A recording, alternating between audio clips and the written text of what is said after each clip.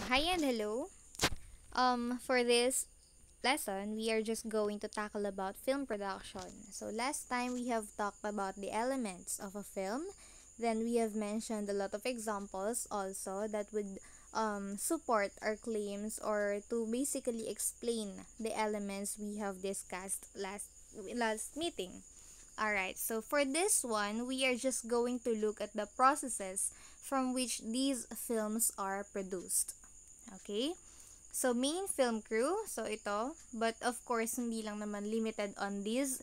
We have the producer, the director, writer, director of photography or cinematographer, production design, music scorer, and designer. And as I have mentioned, we are not only enclosed into these.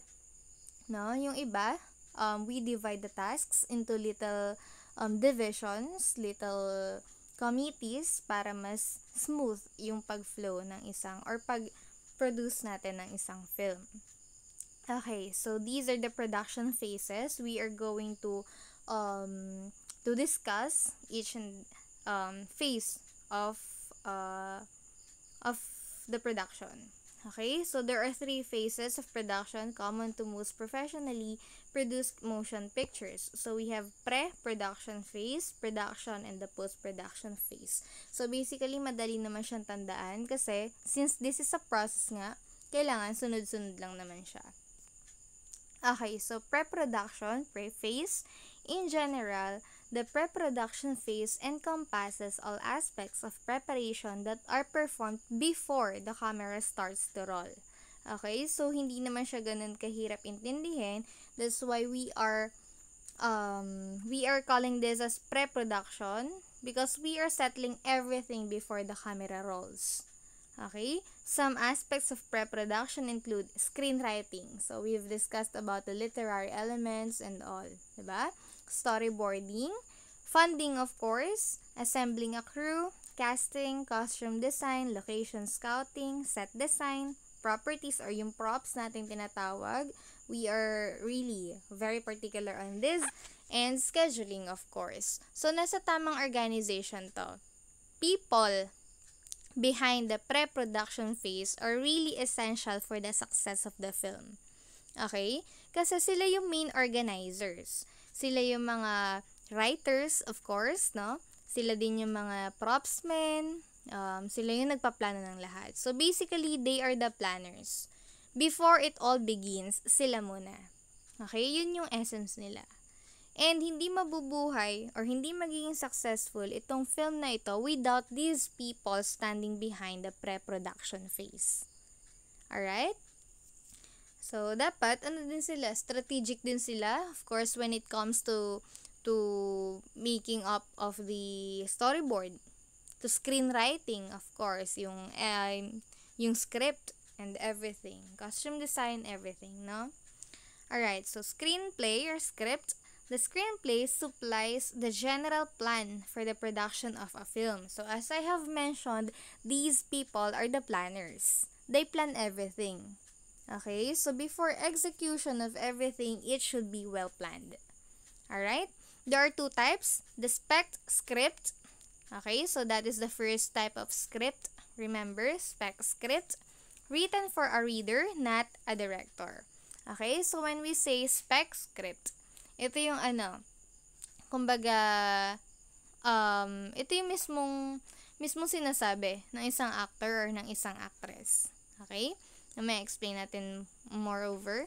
The shooting script is the other one, is more of a production document. Okay? So, ito naman yung shooting script nating tinatawag. Pag sinabi natin ganito, or shooting script, ito yung nasa production na mismo. Okay? This is what you're gonna do. This is what you're gonna do next and all. Alright? Isa pa, mas i-deepen natin yung understanding on this.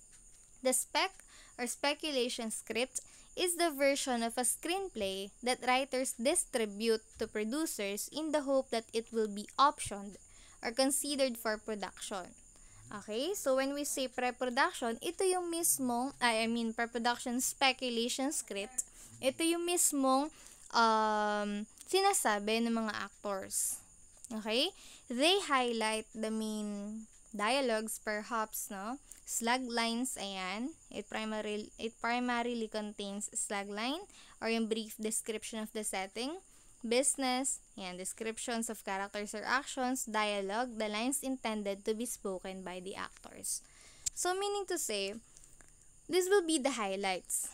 Okay? So, when we say speculation script, ipe-present mo siya to the future producers, future sponsors of your film. Okay? Para ano? Para suportahan yung film mo. Thus, making them produce this film or support this film. Even yung iba, ifa-fund itong film na to. Diba? Kaya nga yung mayaman yung mga producers kasi, alam niyo yun, yung script na present sa kanila, no? Yung mga script, yung mga dialogues and all, would be somehow worth engaging to. Or kumbaga, worth ng investment nila. Kung mag-i-invest talaga sila on this. Okay? So, yun yung speculation script. Yung shooting script is a much more detailed version of the spec script that includes numbered scenes, specific camera angles, and other technical information. Alright, so when we say the shooting script, ang sabi nga natin, this is very detailed. That's why if you were planning to pursue a career on writing or script writing, mahahasa ka talaga dito. Your knowledge and skills would be enhanced on this or by this one, no? Kasi sa shooting script, very detailed, lahat ng galaw ng actors and actresses, lahat ng camera angles, lahat ng facing niyan, ganyan. Lahat ng paggalaw or movement ng bawat isa, it should be well documented. Okay? Very clear, very detailed yung pagtingin natin ng shooting script. Okay? So, here is an example of a shooting script. So, yan. Kung mabasahin nyo, ito na yung mismo example natin of shooting script. Yan, all the art press that has to be there. Ayan. Kumbaga yung lighting, dapat nandito din. Dapat ay stronger yung light dito sa force na sa area na to. Ganyan. So, very detailed. Alright, so yun yung pre-production, no? Meaning to say, generally, preparation siya of everything. Then we have production phase. The production phase refers to the period of time when the film is actually being shot. Okay? Some aspects of production include direction, camera operation, lighting, sound recording, and of course, acting. So, ito yung gitna. Ito na yung shooting natin na tinatawag. This is the event from which you shoot every setting or every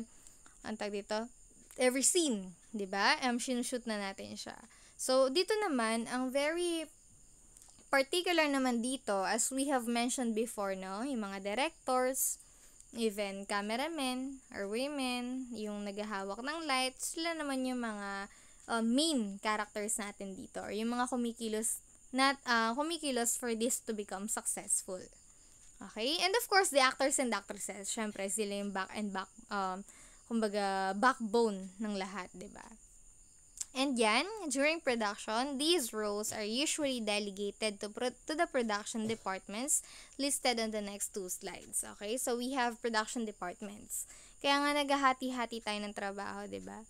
We are dividing every tasks para mas smooth. 'Di ba? Nasabi na natin yan before. Para mas smooth, we divide tasks. Hinahati natin sa tao. Depende sa skills na kaya nila.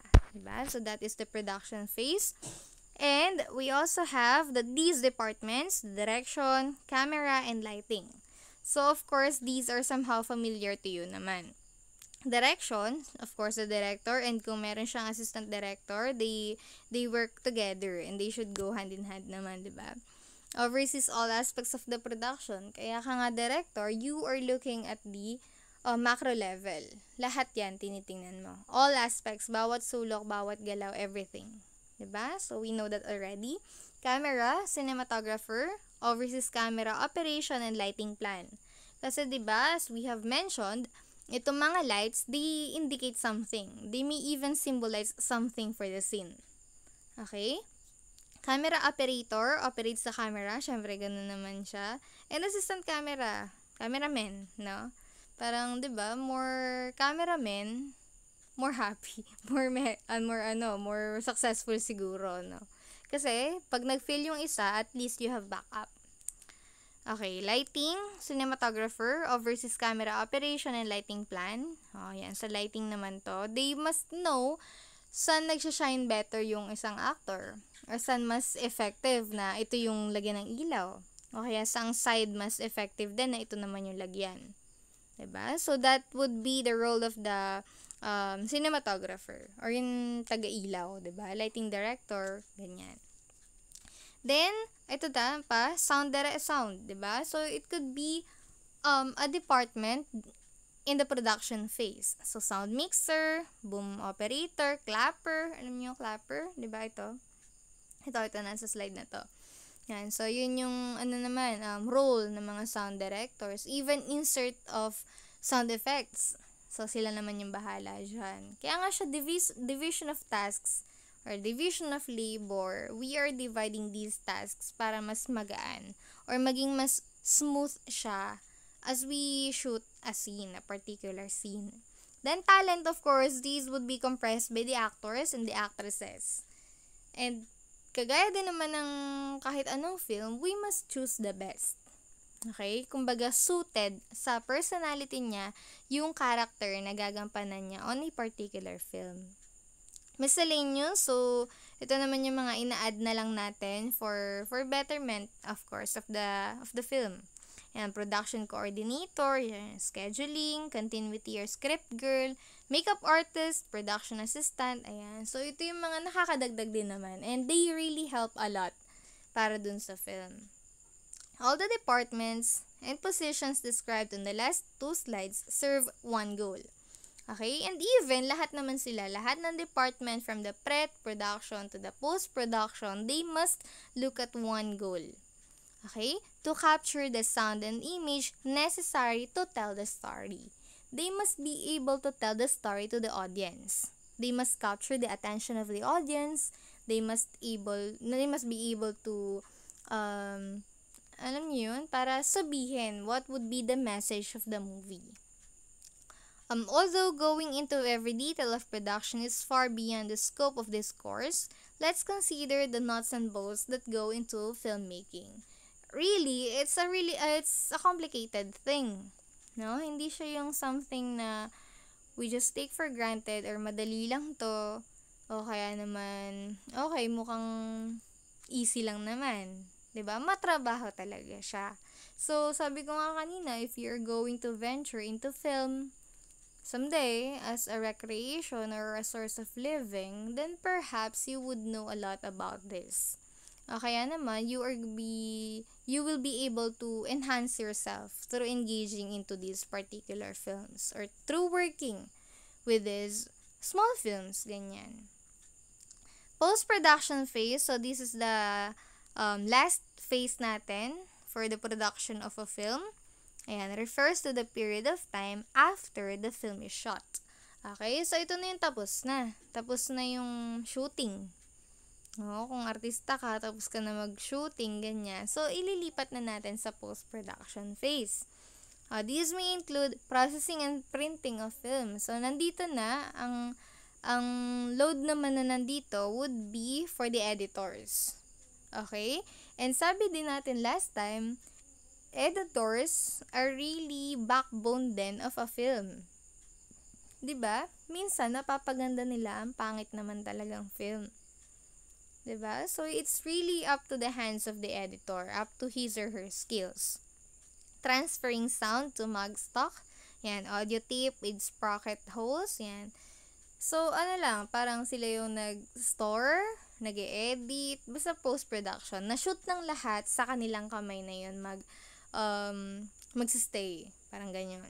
Creating an assemblage, creating a rough cut, creating a fine cut, and final audio mix. So, in this way, ine-edit na natin. Pinapaganda na natin, and it should be ready for distribution na.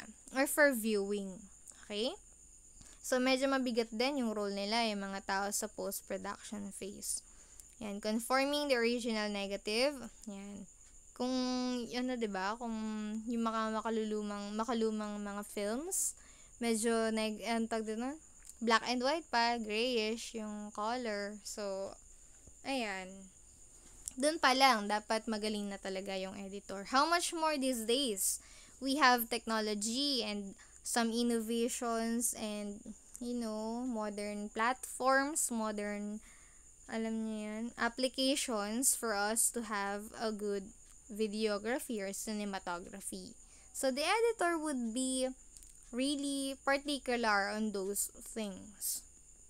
Yan, creating a married print. Yan. Ano lang naman to, for printing or for producing the film. Okay, so yan, ano lang naman to. Sum up, scenario pre-production, we have scenario and script writing, actors, characteristic internalization, production scheduling and budgeting of course, shooting, location, surveys, and permitting. And sa production naman, we have shooting na mismo, diba? So sa directing, motion picture recording, and sa post-production, ulitin lang din natin, we have editing, music arrangement, kung meron nga, and rendering, diba? So, equally, maano naman to? Kumbaga, yung bigat nung work nila, ay mukhang equal naman. No? Kumbaga, pare-parehas lang din naman. And as mentioned, they should look at one goal, to make this film a successful one. Okay? So, yun lang. Ganun lang kaigsa yung discussion natin on this. Parang nirap lang din natin yung and nirefresh even yung discussion natin last time kasi medyo matagal tayo nag-discuss. And I should announce by this time na you will have an activity on this. Your activity would be a film showing, of course. Okay? So, ilalagay ko sa announcement. And of course, yung link din ng video. Nasa YouTube lang naman siya para naman accessible sa lahat. Chinek ko naman in this time, kacheck ko lang, na nandun pa naman siya sa YouTube. Hindi pa siya nire-remove. Maganda siya. Napili ko siyang movie. Kasi, most of you, actually, tama. Most of you are accountancy students, ABM. But I have one section na, mga marino. But anyway, karamihan sa inyo, if not all, ganyan. Sige, meron, para safe na lang. Meron sa inyo na magpa-pursue ng law someday. Diba? So, yun. Kaya ko siya napila. I think it will suit your personality and it may inspire others then to pursue law. Ganyan. So, yun lang yung sasabihin ko. By this time, this is a Filipino indie film na pinanood ko ngayong pandemic. And it's really a good story. It's really a good film. Ano pa ba? What should I say? And your output, of course, should be an analysis and the reflection paper. Okay? Combined na rin siya in one output. Ayan. So, in your paper, you are going to analyze the elements that we have discussed in film. Okay? Or in film as our topic last time and today. Okay. So, analyze nyo. Tapos, embed nyo dun sa film na pinanood nyo. Apply. Kumbaga, application lang of what we have learned last time. Then, you may insert your reflections. The part 2 would be your reflections. Okay? Personal reflections lang naman. What have you thought about the movie? Was it good? Was it bad? So, hindi naman sa kagaya ng performance task niya na kasing bigat ng art critic, but you insert your reflections. Okay? Kung ano lang yung mga thoughts baffled inside your head, go lang. Okay? Again, write in full English or full Filipino. Ganun lang naman lagi. No format. But then, as mentioned din, kagaya ng dati, yung readable. And PDF nyo ipapasa sa akin via course message again. So, that will be your task 3. Okay? So, kasi, 2 oras kasi yung movie. Yun yung assignment nyo, diba? Movie marathon yung assignment. 2 oras yung movie, more or less. And we will devote that next week na lang para panoorin niya yung movie na yon. Kasi I think magiging unfair naman if kakain ng maraming oras sa inyo on a particular week.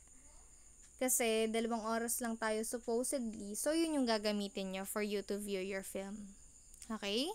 And submission, the following week na. But, para lang clear, ipopost ko na lang din sa announcement kung kailan yung specific submission. Okay? So, that's it. We only had 20 minutes of it lang para lang i-wrap up yung discussion natin ng film.